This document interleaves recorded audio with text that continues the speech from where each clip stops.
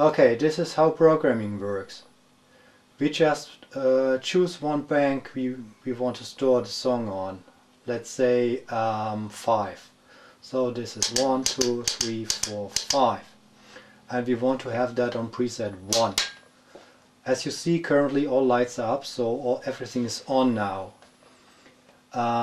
Let's say we want to have clean Fenderish and some reverb. So we have the clean small tube here on loop 2 and we have the reverb here on loop 7. Everything else we don't need. So first we go into programming mode. The programming mode lights up here. We don't need 1, we will have 2, we don't need 3, we don't need 4. So as we only have 4 keys here, we need to shift into the second level by pressing the shift here, and you see the shift LED has come up.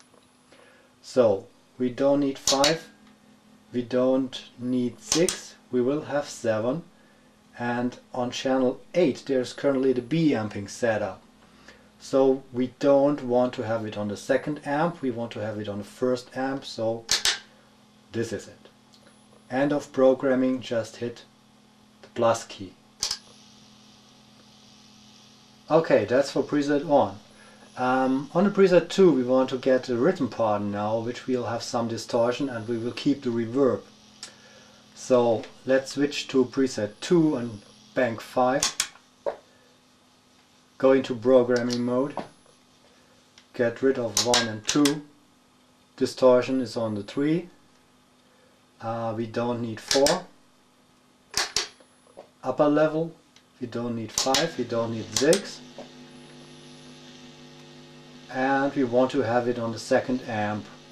This is reverb and we want to have it on the second amp. That's what we want. Store it. That's it. So you can now easily switch on a bank between 1 clean and 2 distortion. Let's get a guitar to show it.